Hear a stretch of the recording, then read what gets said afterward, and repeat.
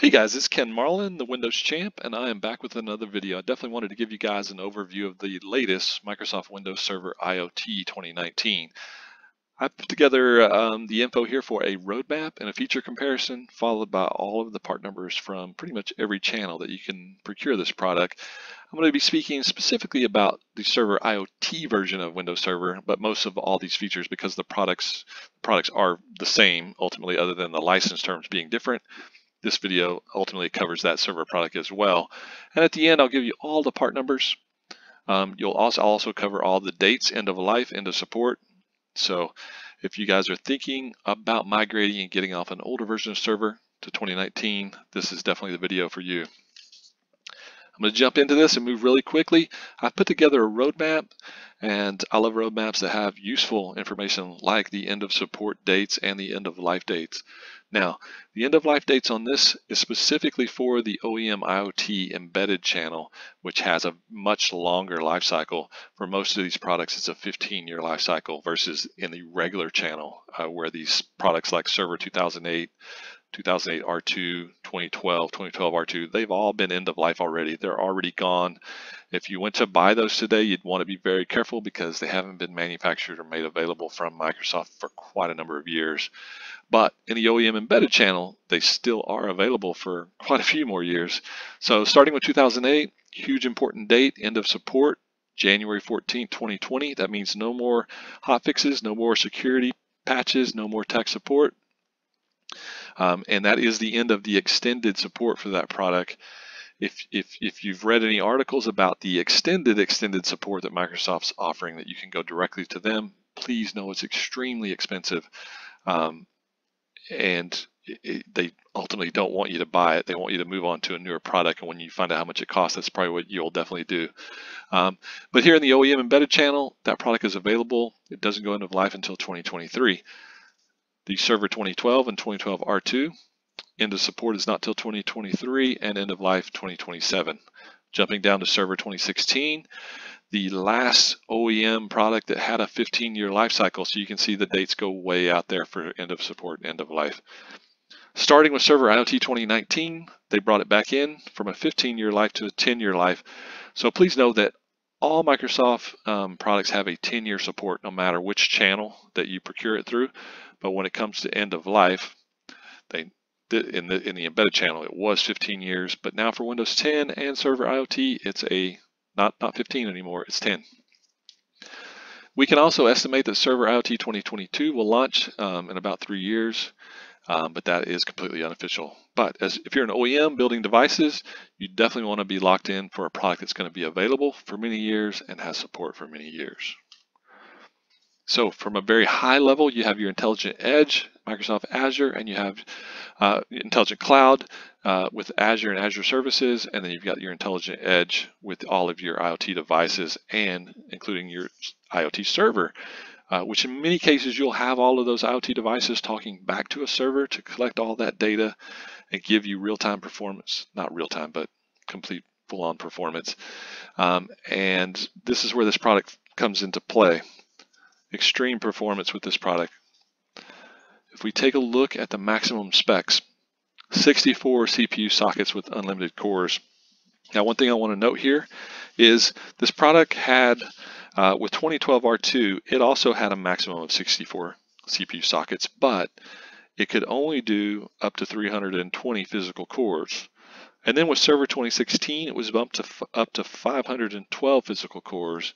And now with 2019, you get unlimited cores. So you could build a server with ultimately over 1,000 physical cores, and Windows Server 2019 would be able to support it and run on it and give you the performance that you need.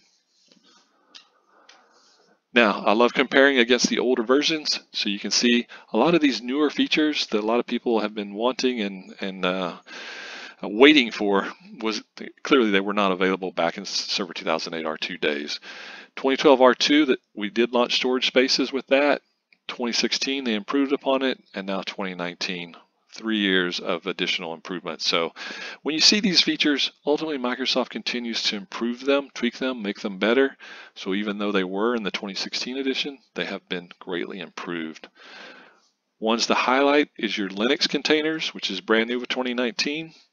They basically allow application admins to manage both Windows and Linux applications on the same environment, reducing your management overhead. And then you've got the Windows subsystem on Linux at the bottom, as well as your server containers, which have been improved along with Credential Guard and BitLocker and quite a bit more security, which we will touch on right now. From a security perspective, again, the product had a ton of focus put on enhancing the security capabilities. So the big one that came out with Server 2016 was shielded VMs for Windows. With 2019, they've added shielded VMs for Linux, as well as a host guardian service, HDS offline mode. So real quickly on those, if someone got the administrator credentials and got access to the administrator account, or was an administrator on a server, they could typically in years past get access to the data that are on the VMs. Now with shielded VMs, you can prevent that. So even if someone has administrative rights, that doesn't give them the ability to get to the data on a shielded VM. And there was another situation where someone could copy off a VM and take it with them and then run it on another server and get access to it. That now has been fixed with the Host Guardian service, which basically prevents shielded VM from running unless it's been verified that it's secure and in the right place. Keeps it from moving to a server that doesn't allow it. So jumping forward, let's talk about comparing IoT server with regular server. So clearly an IoT server is a fixed function appliance. It's a server that has an application installed on it, and that server is dedicated to it. Now it can't be a general use application like Exchange or SharePoint. It has to be something like software that controls all the lighting in a building, or software that controls the fire alarm or the sprinkler system, or it's got to be some kind of application that turns that server into a fixed function appliance. Where regular Windows Server is for general use. You can load anything you want on it. It can be Exchange, it can be SharePoint, it can be whatever you want on it. In the IoT space, we have some different SKUs, which we'll show you here in a second, as I'm going to cover some of the part numbers. And then very important, we have a new callus model, which allows you to basically remove the license terms that require client access licenses. So the server, if you build an appliance, you can get it in a callus option where no CALs are required. If you're interested in that, make sure and reach out to me. Now let's wrap this up with every single part number available in the channel, multiple channels for Windows Server. This here are all of your OEM IoT embedded parts for Server 2019. So a lot of options here: 16 core, 20 core, 24 core. You've got your essentials, your telco, your storage server, your callus, and then all your CAL options at the bottom. I hope to have a video in the future that I'll cover storage server, but now here are all your OEM IoT part numbers for Server IoT 2019. And then lastly, here are your OEM System Builder, which is for general use. And then I'm also including the retail package part number, which typically you always avoid, but we were able to offer it as well. And lastly, your open volume channel. So these are your no level minimum quantity 5 requires end user option. And those are sold in 2-core license options with a 16-core minimum purchase, or a 16-core base and a 2-core add-on. Same for data center, 16-core. And you've got your CALs there. So if you're needing a Windows Server 2019 part number, I've given it to you. For pricing, reach out to us here at Arrow. I've got my email here. If you're interested in learning more about the fixed function appliance OEM, signing up for that program, getting access to these products, we can definitely get you a price quote on that, show you the price difference, show you that you give you the longer life on the product and access to the full bits for testing.